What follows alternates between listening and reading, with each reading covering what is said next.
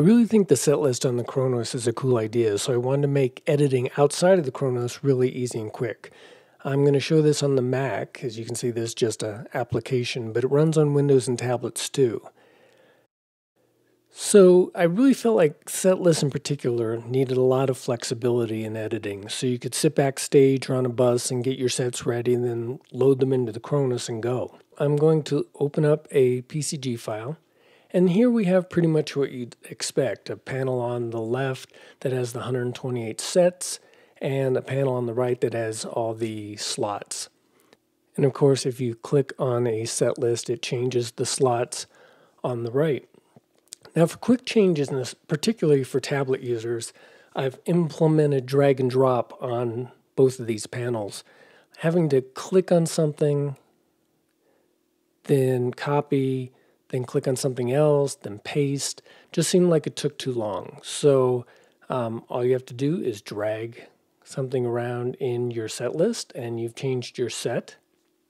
And if you go to the slots, you can do the same thing, just drag them to the order you want. Another change that's possible is to option drag on any of these slots or set lists, and you'll get a duplicate. So in this case, I made a duplicate of this set list.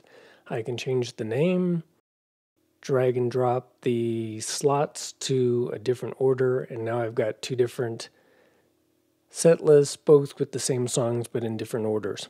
Now all the columns can be resized or moved around. You can also sort on them, although I haven't really found a good reason to do that. Be clicked on and edited in line.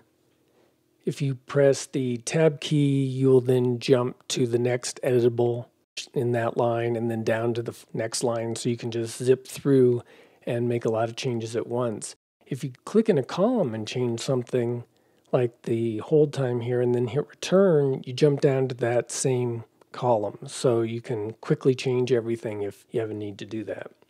The description column shows about 85 characters of the 512 available, which kind of gives you a sense of what's going on. You can see a lot of things here, but for really long ones, it's not quite enough. So if you click on any row, the entire description comes up and gives you a count of how many characters you've used so far.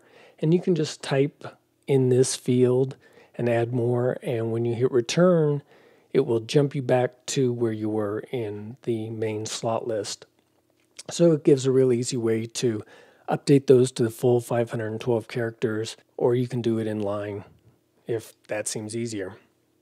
Double click on any row, and that'll pop up kind of a familiar window, although this one's movable, so if you wanted to compare what you're doing here to something else in the slot list, you can. You have a volume slider, you have controls, and when you close it, all that information goes back into your row as you would expect it to. Of course, at that point, you can save your file. One thing I wanted to point out, there's several great PCG editors out there. I had some problems with them. One, obviously, is none of them run on the Mac, which is my platform. But another issue I had is that they don't seem to write the information required for the operating system on the Kronos. So if you take a look at this set list, I created this with a different PCG editor. And when you look at it in disk mode, you'll see that once you get into the set list, you don't get the set list names, and you also don't get the slot names. So I made sure that the PCG files do have that information. We can take a look here.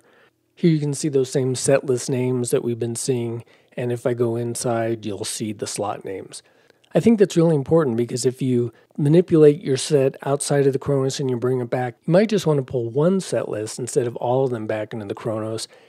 And having the names there makes it really easy to know which one you need to grab. So that's the basic of the SetList Editor. There's a few other goodies in here, but I will save those for another time. Thanks for watching.